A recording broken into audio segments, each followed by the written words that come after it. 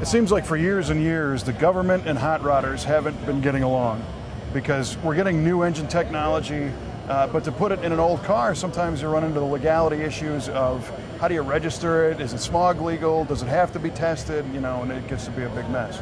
But Bill Martens here with GM Performance Products, you guys have a whole solution for this. We've got a great new product line that we introduced at the SEMA show this week. It is a new line of engines, and we call it the E.R.O.D. It's a sub-brand, if you will, of GM Performance Parts crate engines. But the unique thing about it is it's emissions legal, complete package out of the crate, approved by the C.A.R.B, the EPA group in California, and of course it will pass emissions check at the bar inspection station. Okay, so there are so many dimensions of why this project was difficult. I mean, working with the C.A.R.B, Air Research Board, EPA, to get it certified, to get it, it's 50 state legal? It is 50 state legal, and you're right, this project has been a year really behind the scenes in the making. I bet. SEMA has been the big driver, if you will, our partner to help and be our liaison with C.A.R.B.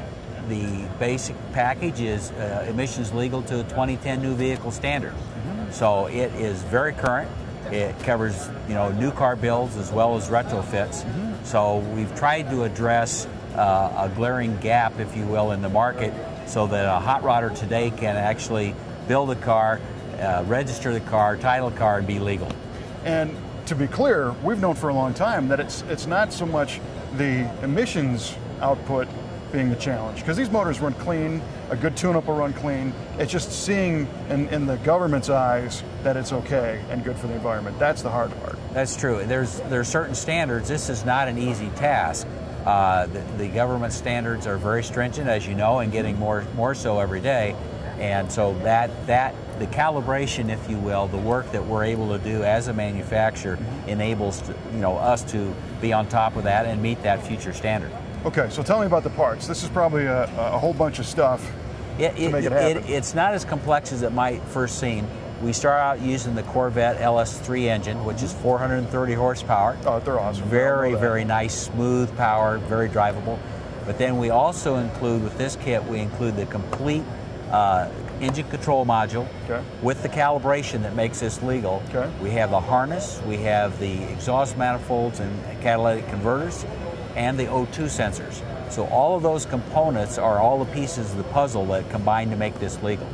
We also include a vapor canister, which is a new part to most people, so that is part of the kit as well. So that is, in a nutshell, that is the E.R.O.D. package.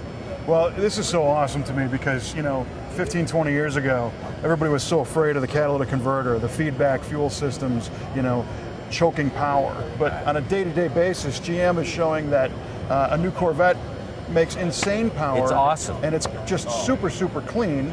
And now you're telling me we're going to put the cats, we're going to join them. Yeah. We're going to put the cats and all this new technology on the old car, and you're probably going to get killer fuel economy with it.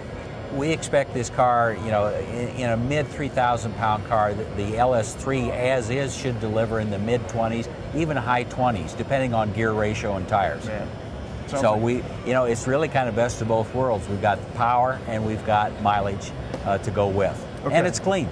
And I'm imagining you can't deviate from the formula, though, to keep that legal certification. That is true. Not that it's a bad formula, though. The package is to be installed in its entirety.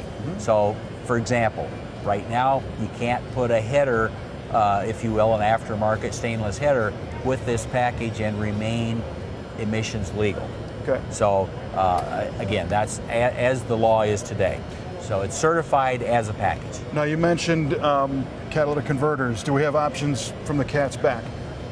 From the cat's back, yes. You can do anything from the cat back. Okay. So the critical dimension, and I'm not an engineer to tell you what that dimension is, but the cat must remain in a certain relationship to the engine. In other words, you can't put the cat halfway back in the car. Right. It has to be close to the engine to fire and function properly.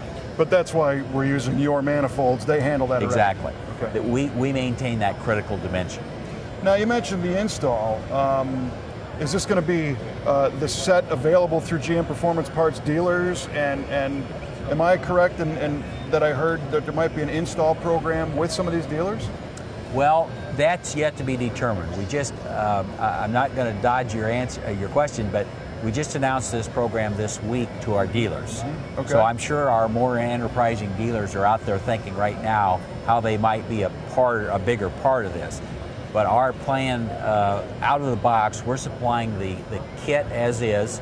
We're working with the premier builders, premier hot rod builders around the country to educate them. But as far as a formal install center, if you will, that's not in our plan right now. Well, I guess where I was going from is it doesn't have to be installed by the dealer to remain certified. Absolutely not. This is for the home guy. Absolutely not. Yeah. No, in fact, actually it's geared towards the aftermarket, the builds of new cars, conversions, that type of thing. Not that our dealers aren't welcome to engage in that, but it's really not geared for that. Right. There's no reason a consumer, that's why we built this 55. We wanted to really show that anybody out here, any enthusiast out here could easily do this conversion themselves. And when you say easy, I think people that haven't played with this engine platform don't understand that they are pretty simple. I tell you what, I put the harness on the project engine. I had never put one on myself. And I put the entire harness on and had it operational in about 15 minutes. You can't do it wrong. It really is plug and play. Yeah. And if an old guy like me can do it, hey, a young guy, no problem. Well, and there's really no gaskets. Everything's all O-ring. You need, what, 2 inches? It's really a beautiful thing. Yeah. Now, certainly, I don't mean to mean that it does require some, some work. Well, yeah. It has to have auxiliary power wired in. You have to plumb a fuel system to it. But it's very, it's not daunting. It's easily done, and we've got a great instruction manual to install the complete package. Well, but you don't need a whole fab shop and welders. Oh, absolutely not. Making brackets. Absolutely not. In many cases, the driveline transmission will bolt right up. Cat back exhaust may have to be fabbed a little bit, but other than that, there's really not that much to worry about. Certainly, you don't need a welder and a torch to do it. Now, I'm thinking part of the genius of this for you guys is in an effort to help General Motors, elevate and continue some more success. Internally, this is really almost taking something that you've already had, this calibration and these parts, and finding a new home that is, acceptable in the marketplace. It wasn't probably a huge investment beyond getting certified, because you guys didn't have to tool up and make all this stuff. Well, that's the advantage. You're right in one sense that we use a regular production engine option, RPO engine, that we basically change the cowl, if you will, for a specific exhaust and cat system. So I want to emphasize it is a different cowl to be legal. Okay. So that is, to your point, that is the big investment on our part. Right. And it is a big number. It's not easily done. It's not cheaply done. But building custom harness, if you will, to accommodate the O2 sensors and then developing the cowl is the biggest work. But it's a great untapped marketplace. Well, yes. We came to the show with an answer to the question that a lot of guys didn't have. And I think what we've done now is got a lot of people thinking about, wow, I'm thinking about a project I haven't, I've talked to many guys this week that were going to do a car but didn't because of registration and emissions issues. Sure. And now we have a solution for that. Thanks for putting the effort into doing it. Glad to. We have, this is the first package. We have more to follow. We got 3 or 4 more engine families, so stay tuned. If this doesn't fit the bill, I think we'll probably have a couple others that you'll be interested in.